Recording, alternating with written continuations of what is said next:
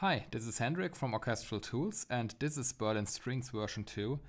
We worked over a year to heave the Berlin series to a whole new level with Capsule. For that we created a new framework within Contact, which is built from scratch to unveil all the potential that relies on our wonderfully captured samples, and to just make it more easy and fast to work with it. We made several more videos that focus on Capsule, what you can do with it and how it works.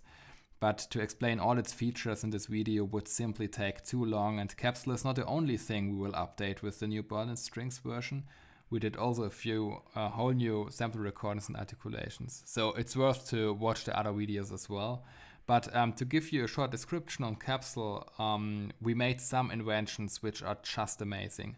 With Capsule you are now able to apply true legato intervals to any long notes of your choice. So you just activate legato on trills, on tremolos, on portatos or whatever. We have multi-articulation patches with free assignable key switches, and we went one step further with the new polyphonic key switching. So you don't have to pre-build articulation maps. You do all that flexible and fast in real time.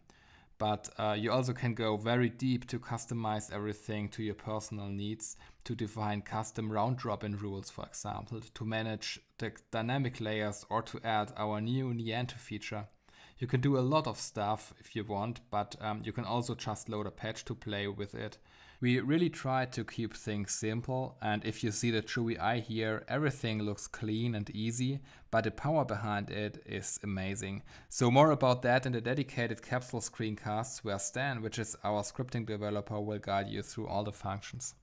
And beside Capsule, we also decided to capture another kind of spiccato samples, just because it is always good to have another option for one of the most used articulations. I mean, spiccato is really a standard articulation in film music, and now you are able to choose between the spiccatos from the initial release, which was recorded specifically for fast repetition stuff with a lot of round robins going on. And I would really say that they are the tightest ones I've ever played with.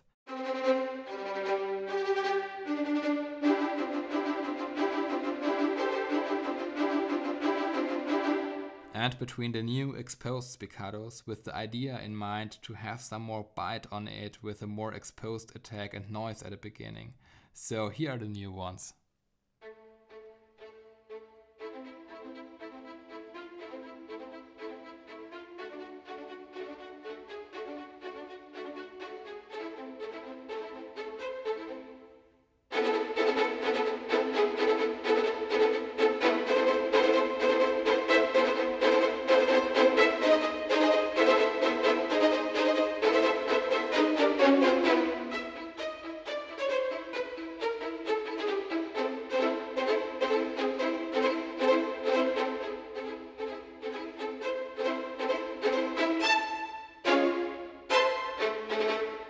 I really like their power and airiness.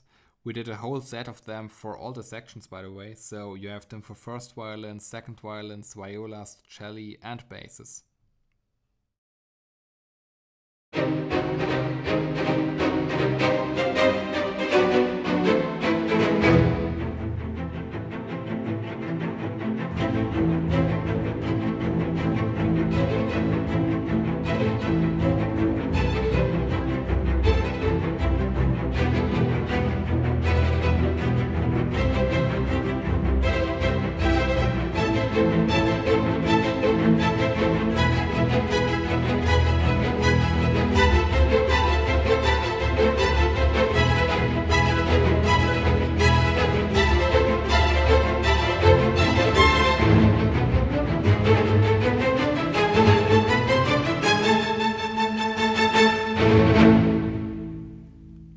And then there is the new fingered legato for the first violins. After I used Berlin Strings a lot over the past year, I had a need for a more subtle and defined version of the legato transitions of the first violins. Now that's why we decided to record a fingered legato, which was not easy, by the way, because we were in the need to record the same musicians at the same place, in the same situation, with exactly the same microphone setup. But I think it's really worth to do these kind of things for a piece of software or tool that I use on a daily basis.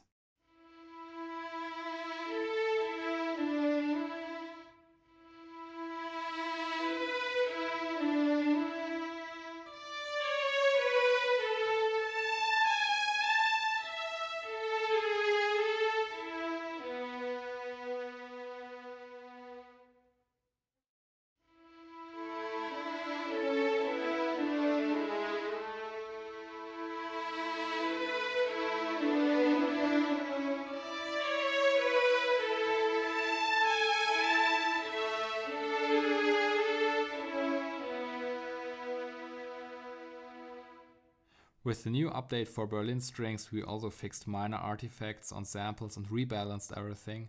We don't normalize samples, but we rechecked all volumes on the articulation basis. That means a violin staccato is now relatively and naturally louder than a pizzicato, and they all have their natural volume ranges now. Also, all instruments over the whole Berlin series are naturally balanced to each other.